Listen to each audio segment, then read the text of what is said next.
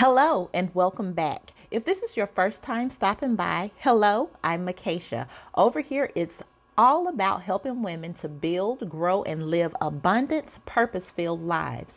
Sometimes it's planning, other times it's praying, but all the time it's doing. Today, I'm participating in the Queen's Christmas Collab.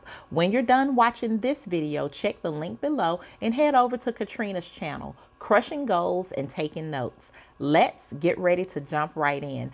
I'm making an envelope and invitation with paper from Joann's. I used my silhouette to cut everything. The lines are so much straighter that way. I came across this idea through a client. She hosts a wine tasting event every year, but this year, everyone's staying home. So we came up with a socially distanced wine tasting done via Zoom. Each guest that RSVP'd received a curated wine and charcuterie board box with desserts.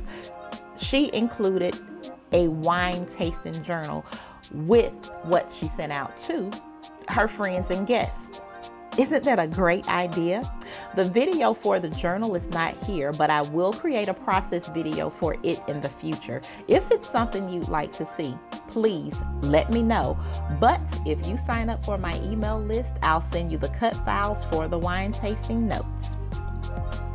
Here you can see me finishing up the card, and I really enjoyed making this because it helped me to think outside of the box, because my mind has been, oh, we have to stay in, we have to stay in, we have to follow the rules, we have to social distance.